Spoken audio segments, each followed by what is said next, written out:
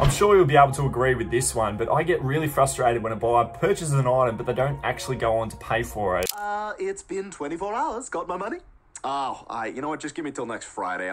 I've become really ruthless over the last couple of months, and I'm actually sending off payment reminder messages within the first 24 hours of a sale coming in without the payment actually coming in. And if they don't get back in touch with me, the very next day, I'm sending them another message saying, when can I expect payment? You could go ahead and turn off 5 days worth of time to pay for the item, and you could say you're looking for immediate payment, but I actually think that could be a detriment to your sales.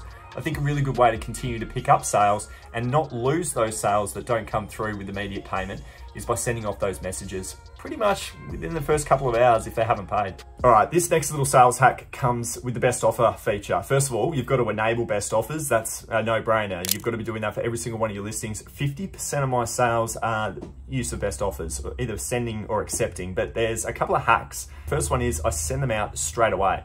I don't stockpile them throughout the day and then at night time shoot them all off. The minute I see a best offer is able to be sent, I'm sending it for 5%, but this is the best little hack that I've got for you for the best offer. And that is I'm sending personalized messages with the best offer. So generally it's relating to postage and trying to give them the incentive that I'm actually going to ship this thing out like right now. Like I'm doing my post right now. If you were to buy this item, I would be putting it in a bag within the next 10 minutes. You can be as direct as that with your personalized messages, and that person's going to see it on their phone or on their laptop, and they're going to see that, hey, if I was to go ahead with this 5% discount, I could get it in a couple of days' time, and that could get them over the line as well. So catch them hot with your best offers and always send a little personalized message to try and incentivize that sale. Okay, the next little hack is regarding filtering the most watched items in your store and then adjusting the price really ever so slightly just to get an alert sent off to those people that are watching and hopefully get the sale converted. I've done that and I've seen the sales come through from it on a number of occasions. So every now and again, not over the top, but maybe once a week, I'll go ahead and do that. And it's a very simple process as well in your eBay Seller Hub to just filter via the most watched items. And then from there, I just manipulate the price by taking at most 5% off the price. From there, they will get an alert that there's been a price change in the item that they're watching, and that might get them over the line to confirm the purchase of the item as well. So rather than building up all of these watches, why not send them an offer and get the sale done? So I think it was back in October, maybe November last year, I went to an eBay seller event, and it was really, really eye-opening. There was a lot of statistics that came out of it that was, to be honest, it shocked me. And one of them was the free postage model when it comes to your shipping charges. Now, 70% more sales resulted from listings that had free shipping rather than calculated or charged shipping. I've always done free postage because I always believe that that is the best way to market your product is to say that there is a free postage component to it. People will actually search for free postage items. So it's just a huge benefit to have it. You're not ever going to be out of pocket. A lot of people get scared off and they say, yeah, it sounds great, but why would you want to sacrifice the cost of that postage? And you're not sacrificing it. It's bundled into the listing price. So if you're trying to sell an item for $30, you're going to list the item up as $38.95 free postage to account for the postage charge that you've got to pay of $8.95. So 70% more sales are coming through on eBay's standpoint. I think that's a pretty alarming statistic if you're not doing free postage to move yourself across to that model. And it's also another massive win I see with the free postage when it comes to international sales, because like I just explained, you've got your domestic post already set up in the price point of a buy it now, and somebody internationally is seeing that price, confirming the purchase of that price, and then they're paying their international shipping charge on top of that. So you're actually getting a double postage charge win, if that makes sense. You're picking up the $8.95 and you're also picking up a $20 international rate as well. So it can really significantly help you on an international sales front.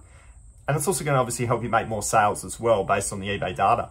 So these next 2 points I'm going to put together as one big super answer. And what I'm referring to here is just a couple of different housekeeping duties that I like to do on a daily basis to make sure my eBay store is in best condition. And what I'm referring to here is making sure that every single question that you have is marked as complete. And you might get into a buying conversation and then that person, that buyer, that potential buyer messages you the word thanks to round out the conversation. I'm actually going into the messages and I'm marking that question as answered. That word thanks, that message that's come in, mark it as answered, because in the eyes of eBay, if you don't, it looks like an unanswered question, and they want to make sure that you're responding to every single piece of customer feedback. So it's just a little bit of a tip that I like to make sure I'm doing. And the other one as well is I'm issuing off buyer feedback straight away. So as soon as I do the post, if I've got 10, 20, 30 odd pieces of feedback that I've got to issue off, I don't like to stockpile all of those. I like to make sure that they are sent off to the buyers to give them nice and positive feedback. So just a couple of little housekeeping duties. Like I said, doesn't necessarily guarantee you more sales by doing it, but it certainly keeps the algorithm ticking along for you. All right, offering coupons. This has been a big one for me over the last 6 months. Not sure how long eBay's had it around, but the minute I sort of found out about it, I started to use it right away, and it's been working really well for me. You want to give these customers every single incentive to buy: free postage, best offer, promoted listings, coupons at checkout. That's been a massive one for me. I basically had a promotional code there at checkout for them to be able to use, and they get 10% off any single item in my eBay store. Now, I'm aware that there's going to be a coupon activated when I put my listing up, so I'm actually putting on an extra $5, $10, $15, whatever the case may be, per my listing price, to account for the fact that the strike rate of my coupons are getting taken up at about 80 to 90% of my sales. So chances are, if you have a coupon active on every single one of your listings, it will be used. So when you're accounting for that in your build at your price point, just put that extra 10% onto the listing, and then you shouldn't have any issues. But in the eyes of the customer, it's a fantastic incentive for them to want to go ahead and buy your item. Now, I did allude to it just before in that previous tip, but promoting your listings is very, very vital to increasing more sales. It actually could be one of the most important ways or easiest ways to generate more sales. And yeah, there's going to be a little bit of a fee that you've got to deduct. It's at the moment 3% for every single one of my listings is an add-on to the fees that I've ultimately got to pay if it sells via a promoted listing. But what you're ultimately getting out of that is you're getting two different listings. You're getting a sponsored listing that'll appear, which is basically just a higher ranked version of your listing. And you're also going to obviously have that second listing, which is the organic listing, the original. So you've got the original, and you've also got the promoted listing that sits right up high on search rankings. And 50% of my sales come from that really nice, highly ranked search promoted, and then 50% obviously come from the organic stuff as well. So a really good way to boost an item that might be dormant in your store, it might have been sitting there for quite a while, whack it onto a promoted listing, and that'll really skyrocket it up the rankings, and it might actually get seen and purchased. All right, this next one I'll probably do maybe once a week, but it certainly does help, and it can bring in you extra sales. And what I'm referring to here is the end and relist strategy, just grabbing all those old dormant listings that are just turning over on their 30-day loops, just going in and grabbing them, manipulating the price points. You can actually go into the listings tab. You can do a search via the items that are ending soonest.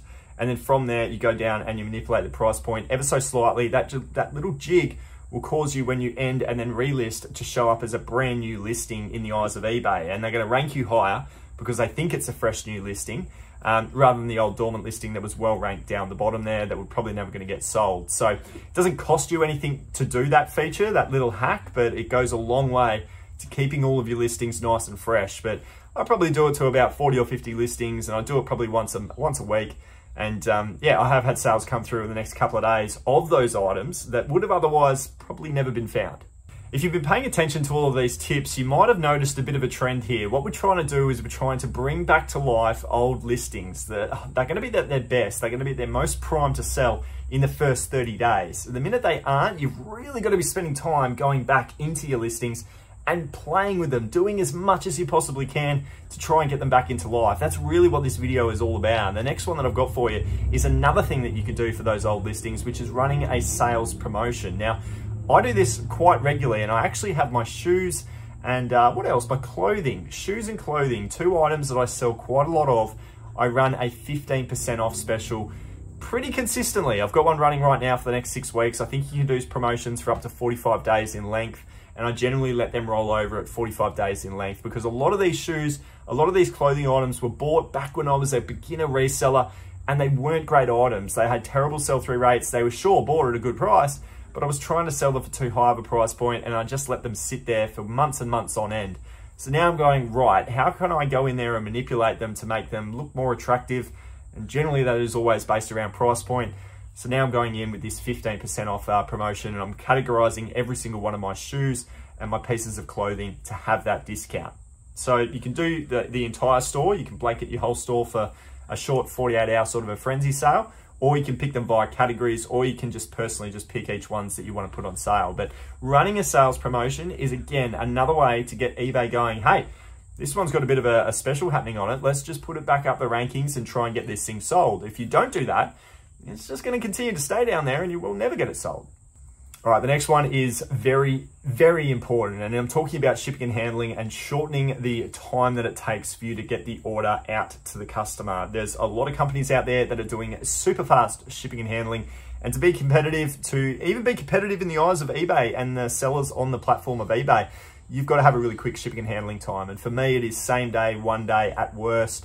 As soon as the item sells, I'm putting it in a bag and I'm sending it off. And really, I've got the privilege that I am a full-time seller and I can focus on that.